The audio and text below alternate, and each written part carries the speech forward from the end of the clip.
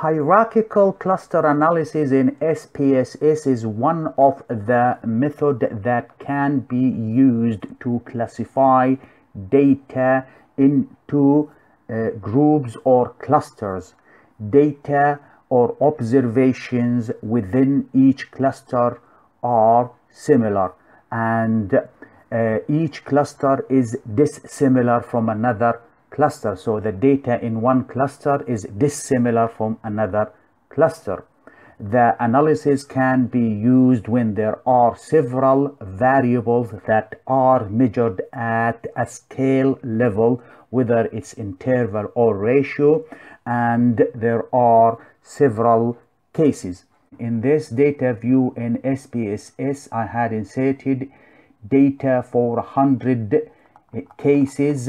There are several different variables. The first one is a nominal or dichotomous variable, which is the gender. The second one is a dichotomous nominal variable, which is the marital status. The third one is the education, nominal variables, and profession is another nominal variables.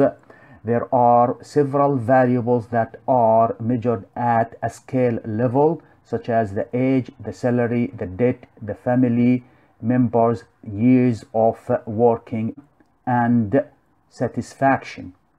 Age is measured in years, salary is measured in pounds, debt in pounds, family members are counted, years of experiences, and satisfaction is measured in a scale from 1 to 10. So satisfaction is an ordinal data.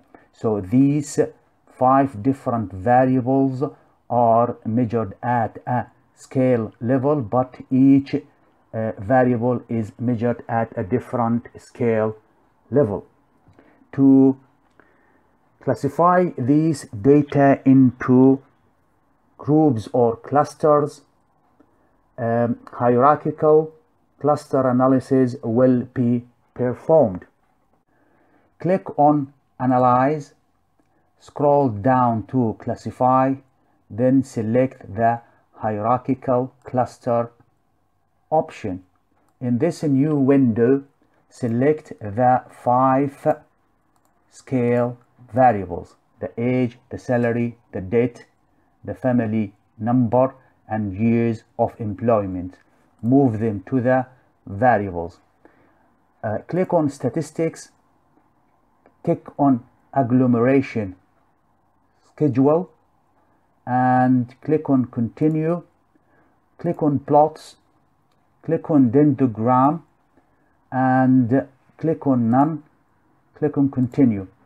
For the method, cluster method that will be used is the words methods, and the distance is measured through the squared Euclidean distance.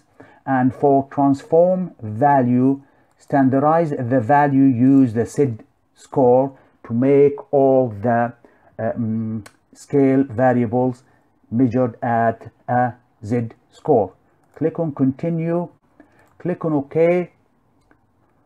A table is generated here, which is the agglomeration schedule table based on word linkage, and the important part of the table is the coefficient. And if we scroll down toward the end, as we can see here, these are the most important part of the table. It shows that at the stage of 99, the coefficient was around 500, and that is reduced into around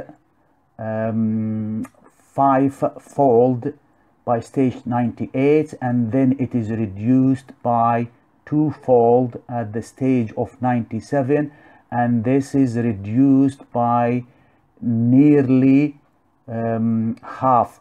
So from this table, it is possible to say that these data can be clustered into 4 clusters, or arranged or assigned. The cases are assigned to 4 clusters. The next diagram, which is the Dendogram using word linkage, is an important diagram, as from this diagram it will be possible to determine the number of cluster. As the hierarchical cluster method analysis, the aim or the objective of performing it is to determine the number of cluster that a set of data can be classified into. So in this Dendogram, going to reduce the size of this plot by double clicking on it, and once you double click on it, right click on it, and in the chart size untick the maintain aspect ratio, untick resize, and then change the height to 500.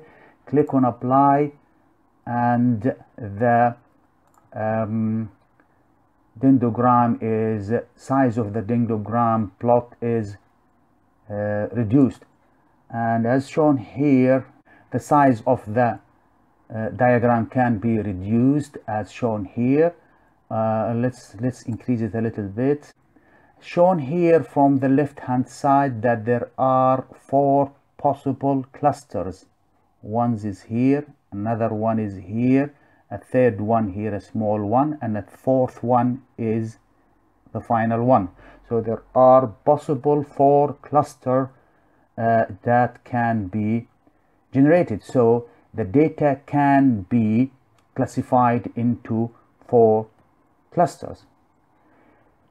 To assign each case in this data to the clusters or one of these clusters, click on the hierarchical cluster analysis again, and on the save option, since we determined that there are 4 clusters, then type in the number of cluster 4s and click on continue, click on OK, and the software will generate a new variable called cluster 4, which has from 1 to 4, and this cluster shows that case number 1 is assigned into cluster 1, and case number 5 is assigned to cluster 2, and case number 6 is assigned to cluster 3, and case number 7 is assigned to cluster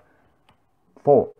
So this is the way to perform hierarchical cluster analysis in SPSS to determine the number of cluster or groups for a set of data.